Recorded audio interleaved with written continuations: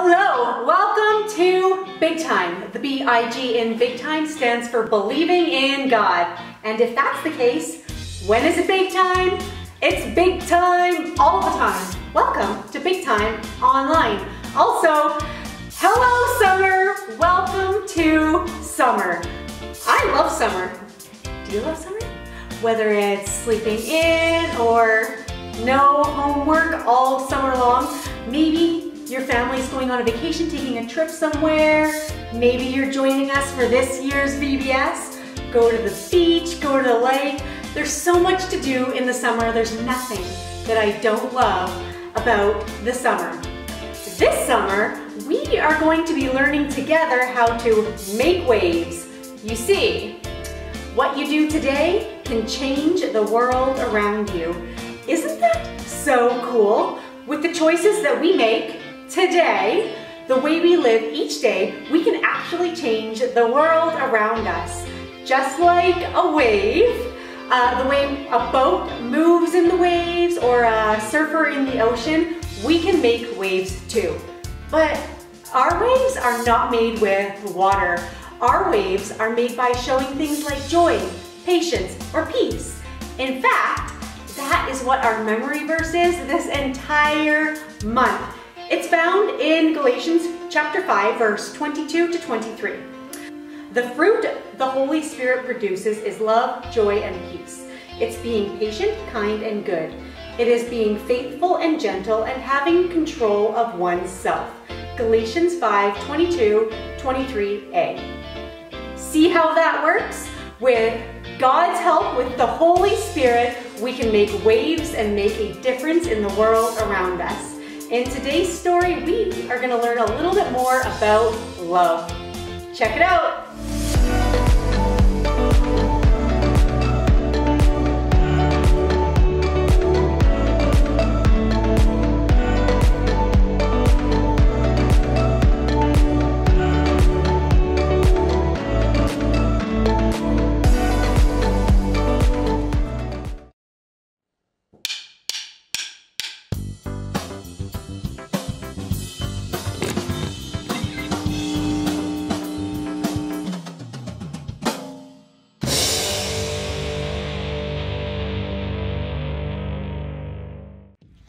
Have you ever cannonballed into the pool?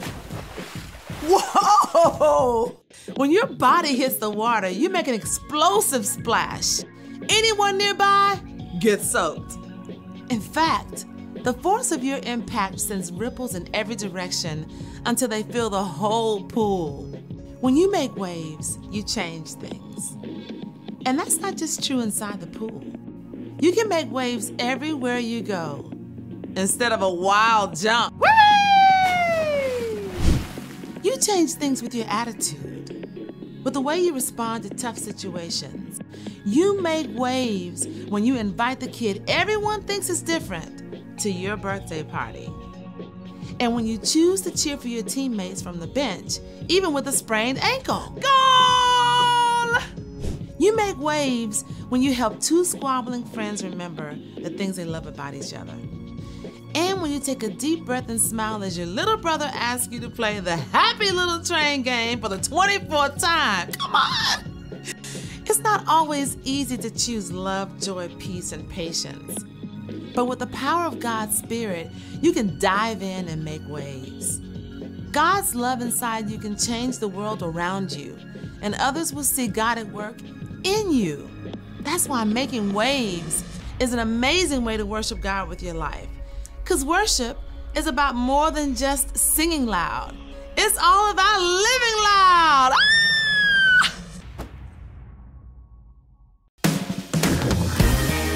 All right, everybody, clap your hands now. Let's make some waves together. Let's change the world. Come on. God, I'm so amazed by your goodness. I love the way that you love me. I got this joy deep in my soul now. Yeah. I just want the world to see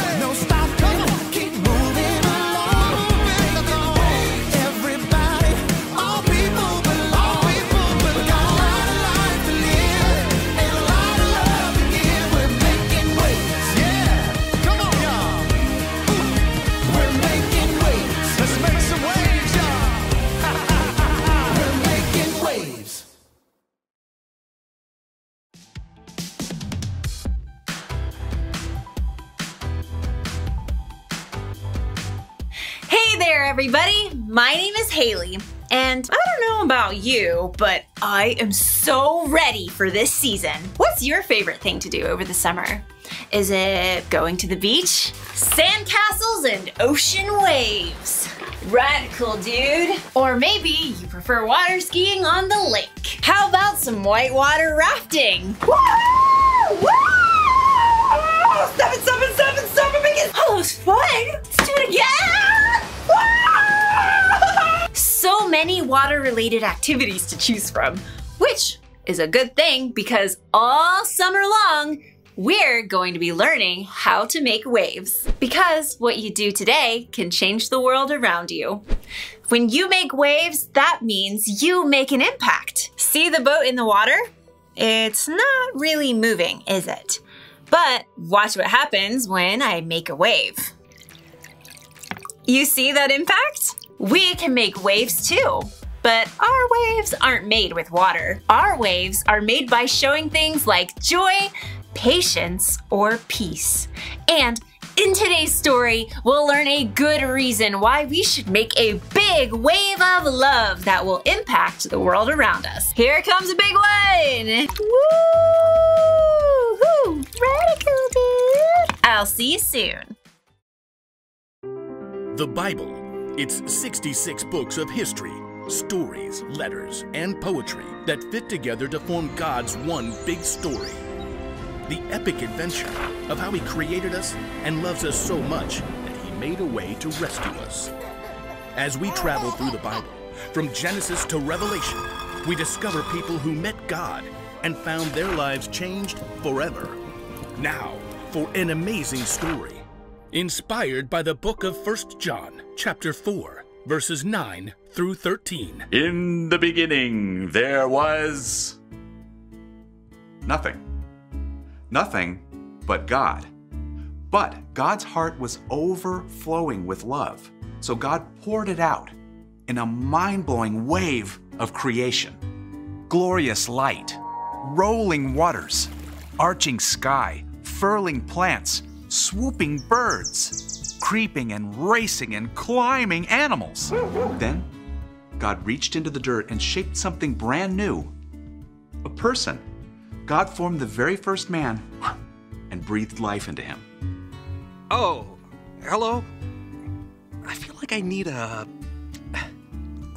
name. That's it. God shaped the very first woman, too. You can call me Eve. I'm Adam. People were created in God's very own image to reflect God's love to the whole world. But God also created people free to make their own choices. Adam and Eve chose to break the one law God made to keep them safe. They shattered their perfect friendship with God. Sin and brokenness entered the world. Family members turned against each other. It's not fair. Leave me alone. Fear and anger and pain crept in. But God didn't walk away. God's love was bigger than anything else. He already had a plan to bring people back into relationship, to make things right again. And He started by calling one person, Abraham. Abram. Yes, Lord? Go to the land I will show you. I will make you into a great nation. All nations on earth will be blessed because of you. Yes, Lord. Though Abraham and his wife Sarah were very old, they had no children, but they followed God for 20 years into the unknown, and at last God gave them a miraculous child, Isaac. God has given laughter to me. Through that one child, Isaac, God's love spread out like a wave, forming an entire nation, the tribes of Israel. The Israelites blew hot and cold. Sometimes they would follow God with all their hearts, and oftentimes they would forget. Still filled with deep love, God sent them leaders like Moses. God says, let my people go. And David. The Lord is my shepherd. He gives me everything I need. God made waves through women like Esther and Ruth. Where you go, I'll go. Over and over, God's people promised to obey. And over, they turned away. At last, God allowed them to be taken into captivity. But even here, God never left them. God sent prophets to speak words of truth, prophets who hinted at a rescuer who would come to save God's people once and for all so they never have to be apart from God again. Malachi wrote, Bethlehem Ephrathah, out of you will come for me a ruler over Israel. Zechariah proclaimed, City of Zion, be full of joy. See, your king comes to you. He always does what is right. He has won the victory. Isaiah promised, The people who are now living in darkness will see a great light. A child will be born to us. A son will be given to us. He will rule over us. His rule will be based on what is fair and right. It will last forever. The Lord's great love will make sure that happens. But following the prophets for hundreds of years, no word from God was recorded. It seemed as if God's love was silent. But the real wave was coming. At exactly the right moment in time, God sent Jesus. God's very own son was born as a baby to an ordinary girl in an ordinary town. Angels declared the news.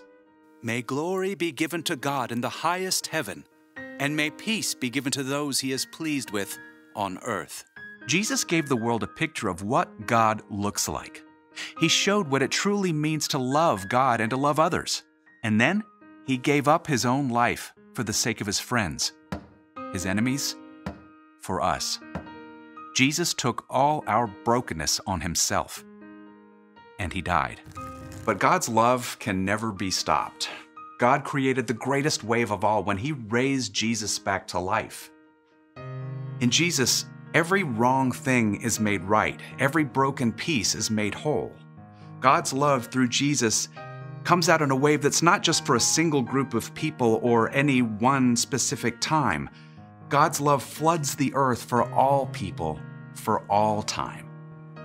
John, one of Jesus' closest followers, wrote about it like this. Here's how God showed his love among us. He sent his one and only Son into the world. He sent him so we could receive life through him. Here's what love is.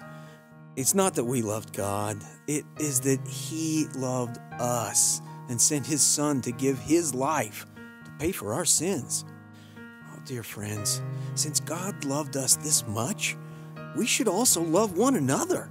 No one has ever seen God, but if we love one another, God lives in us. His love is made complete in us. Here's how we know that we are joined to him and he to us. He has given us his Holy Spirit. God's love is flowing all around us right now. And through the power of God's Spirit, we too can spread that bottomless love to the world around us.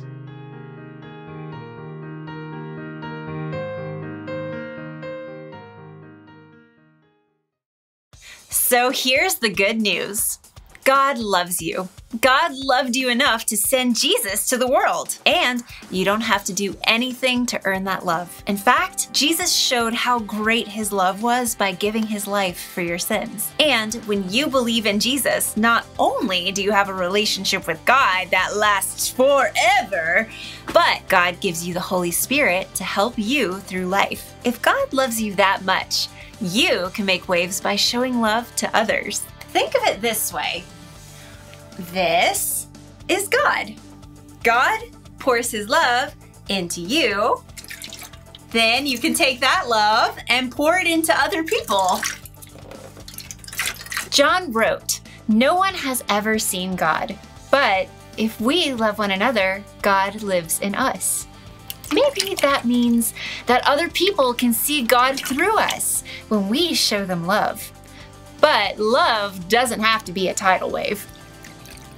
Something that seems small can have a huge impact. You can love someone by helping them without being asked.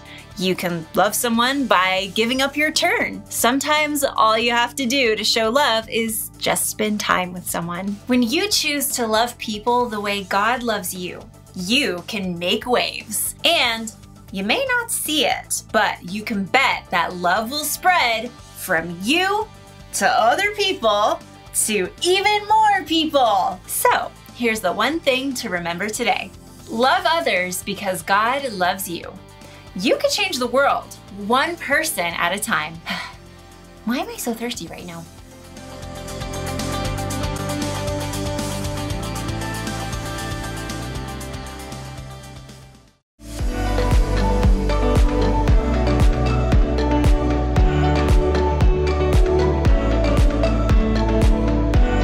It's good to know how much God loves us. God loves us enough to send Jesus to the world, and we don't have to do anything to earn that love. In fact, Jesus showed how great his love was by giving his life for our sins.